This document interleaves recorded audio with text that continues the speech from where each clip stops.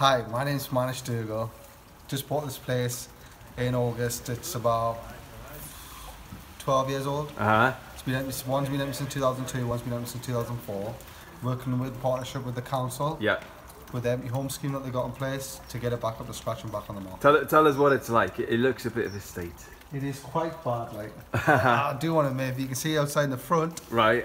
It's quite appalling. I'll swing that round so people can have a look. What are you having to deal with then? This place, hasn't been occupied for about 10 years? Yeah, that's right. No electrics, no water supply, no gas. The electric wires upstairs all shot off. There's been pigeons living in the loft, which I've had to get rid of. Yeah. So that sounds like a lot of work, but you're not going to have to do it all by yourself, yeah? No, I will be using contractors as subcontract on a lot of the work out as well. And what help has the council given you? They provide a grant of £20,000 to get both properties back up. Yeah. To scratch.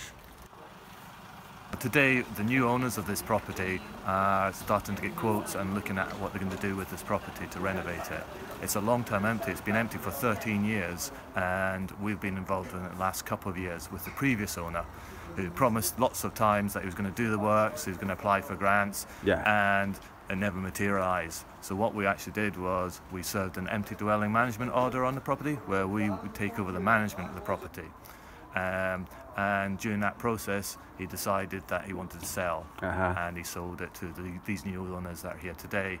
And they've applied for an empty homes grant, and we've worked with them before, and we're confident that they're going to renovate this property and bring it back into use. So that's going to be good for them. It's good for everyone who lives here too, isn't it? Oh, definitely. I mean, the owners next door, as you can see from the state of it, it's not a nice place to live when you've got an eyesore like this next door and worry about damp, vandalism, that type of thing. So again, they'll be very pleased that this is getting back into use.